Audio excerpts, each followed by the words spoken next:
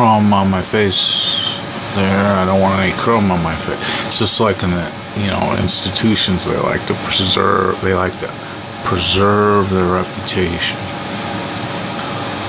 I had a little bit of wine this evening, and I'm reflecting on one of my favorite poets, Tennessee Williams. Tennessee Williams is one of the greatest poets of all time. If you want to steep yourself in Southern culture, if your name is Mike Webb and you like to steep yourself in Southern culture, you can do no better than presenting Tennessee Williams. Now, when I was a student at Rock Valley College, I was terrified of public speaking. Some people would say, well, but Jeff, I have taught college courses. I have been a substitute teacher in this community for many years in the 90s. I've done many public speaking engagements. But I wasn't always good at it. I wasn't always able to do it. I was afraid. I was terrified. And I had to overcome that. So some people who've experienced this, like, I've been trying to get a Jay Rockefeller for president. Like, get this guy, have him run for president. Because then there might be a job for me because I'm a political scientist. So he might say, well, Nelson didn't get a chance to run for president, but I'm going to run for president. He might feel intimidated because he might say, well, he might be 75, 80 years old by now. It's like we can't have a president that old. But see, young ladies today, they like old men. They like older men. And the nation needs like an older guy who can actually, because wisdom comes with age. Reflection on many, many years of history. Somebody whose mind was alive and active during the Vietnam War. Somebody who saw the Civil Rights era. Somebody who saw World War II, who saw and met many of the diplomats who were involved in World War II. This kind of experience is absolutely something essential to somebody guiding the nation in the future. Like, at this time, that's what we need. Aristotle in his Politics, he makes this very clear that the wisdom of the age should be something that is utilized for religious offices, for educational institutions, and for the preservation of culture and cultural ideas. But since we're a democracy, as Plato teaches us, the young people in the past, this is not true today, by the way, and it's partly due to the erotic component of young ladies. They're attracted to older. Why are they so attracted to older men? Partly because some of them have not had the great relationships with their fathers that they would like to have. So now it's attractive to them, whereas at one time it might have been repulsive to them for older men. But today, young females are more attracted to. Even young girls are more attracted to older ladies, and not some of them, not all of them. I'm not making this by any means. I'm not limiting this to erotic attraction. I'm saying as friends, as erotic, as just general concern in general. I have noticed that in this country, younger females, they have an enormous sensitivity and concern about the elderly. They are good in this regard. But I'm pointing to this possibility. That's just possibilities. That's what we think about when we look at these things. I could spend the rest of my life cursing wealth, cursing Rockefeller, cursing George Bush Sr. and others. But I quite frankly do not believe that Jay Rockefeller or David Rockefeller would be the caliber of president that George Bush Jr. was. There'd be a difference. See? There would be a difference. Even though those people may know each other. And I'm not making any...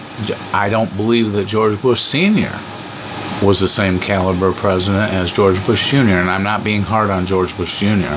because I stood in my very classes and said, well, hey, this guy's kind of struggling against... He's got the father thing going on. He's got the... My dad was, this big president, and now I've got this thing to live up to. And it's not...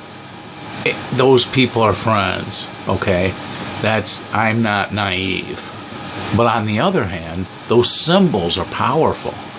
I know that because my dad, I always looked up to my dad in a way that I was like, I can't be like my dad. I can't be that good. And I bet if Jay thinks about his own father, he thinks about his own grandfather and his own grandfather's father, that he feels like that too. He feels like there's something better back there, like in that golden age. There's something that we aren't today. And then he feels like he can't be better than Bernie Sanders, or he can't be better than Hillary Clinton. But he's, the Democratic Party in the United States has a lot to do with he and his brother. And so does the Republican Party.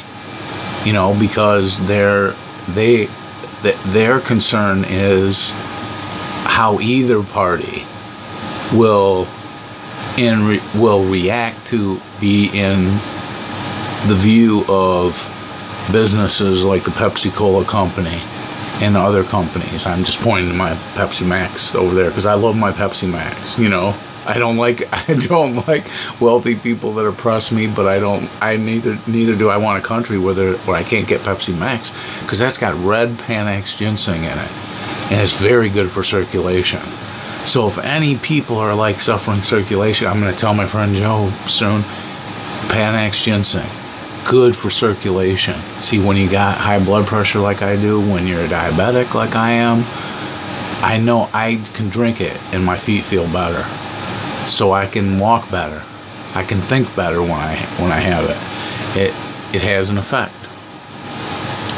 But this dimension of statesmanship, guiding the people, being a guide to the people. It's quite frankly, a president doesn't do everything in the American government.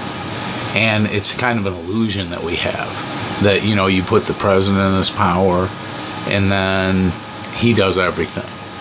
But it's not him, it's him and the vice president. It's him and the presidential cabinet. It's the presidential cabinet, the president, the vice president, and the Congress. It's the Congress and the Supreme Court. It's the Congress, the Supreme Court, the vice president, the president, and the local governments and state governments. It's everyone. It's the citizens, too. So do I think that a person like Jay Rockefeller and his brother could bring something to politics that others cannot? Yes. Does that mean that there's some kind of, I'm a poor person, am I obligated to hate wealthy people? No, but am I obligated to want the best for all people? Yes. And that's what American politics is about. It's about kind of securing the compromise position that preserves the unity of feeling among the people and that protects the people from dangers within, without, all this kind of thing. Every bit of that goes into it. But I think that some politicians, and it's unfortunate, but it is a truth, it depends on money. See, if you're a wealthy person in the country, can you bring more to the country than other people can bring to it? In a way, yes. Not legally speaking. Like, you couldn't act as president and say, well, I'm acting because I'm wealthy. On a practical level, can you have more to say because you have a broader influence, because you have been educated all your life into people who are knowledgeable about politics and who can make substantial change. See, some politicians Bernie Sanders can come to power and he can say, well, I'd like to see a kind of review of all the states to make sure that they're all up to par on education, the way Rockford became reorganized under the People Who Care lawsuit. But can every president bring as much to bear on that as every other one equally? No. There are differences. Because some guys have direct connections to the Wall Street Journal. They have direct connections to the Washington Post. They have direct connections to the Chicago Tribune. They know how to use the press. They know how to get the word out among the people. They know how to activate and mobilize people. Now, this is not an insult to any president that has acted before. It's just a reality. It's just a reality that has to be admitted. But a couple days ago, I learned that Nelson Rockefeller was planning on running for president it looked like back in the 60s, and he didn't actually run for president. But that's a dimension of but if you're one of those people like Jeff Newsel used to be, who's afraid of public speaking, like you're not afraid to talk to 50 senators or 100 senators or 400, even 435 representatives, but you're like, oh man, if I stood in that thousands of people, that's maybe, because Jay and his brother, they usually get to exist like in a small group of people where they know everyone and they can reach out to everyone. So it might be a bit intimidating.